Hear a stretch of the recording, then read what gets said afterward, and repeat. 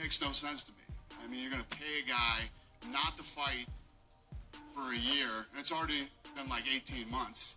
He's fought 3 times in the last 3 years. Francis wants to take 0 risks.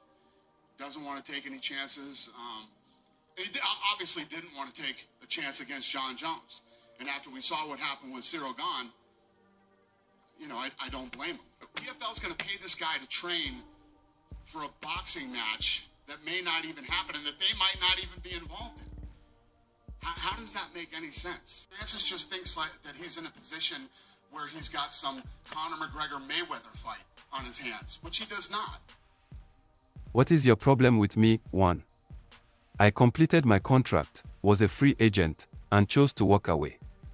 You didn't release me. 2. I hate taking risks.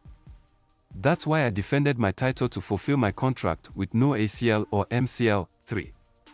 The reason I fought 3 times in 3 years is because you wanted to control my deal and sign a new one. And freeze me out. I owe these guys 3 fights a year. Isn't that what you say? What happened? I always asked for, never said no to any fight in the 3 years.